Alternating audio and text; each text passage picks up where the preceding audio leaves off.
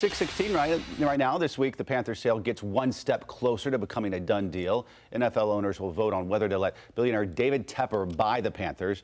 And this weekend, Teppers spoke for the first time about the sale in what was really an emotional commencement speech. Here's NBC Shroud's Kelsey Riggs. It's a big week for the Panthers and for their future owner. David Tepper spoke at Carnegie Mellon University's commencement ceremony yesterday. It was the first time that he had spoken publicly about his new purchase and the past that got him to this point.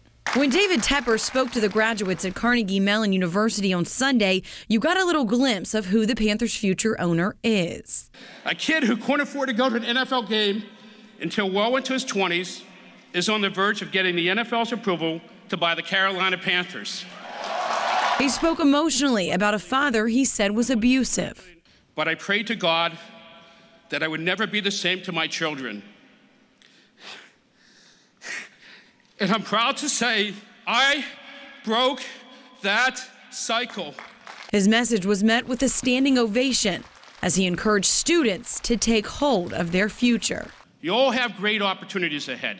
This week, Tepper gets his next opportunity as NFL owners meet Tuesday afternoon to vote on his approval, a vote that sources tell us is expected to be unanimous. That vote will come at the Spring League meeting in Atlanta this week. We'll be there bringing you coverage and reaction from other owners as well as David Tepper looks to make this official. In the studio, I'm Kelsey Riggs.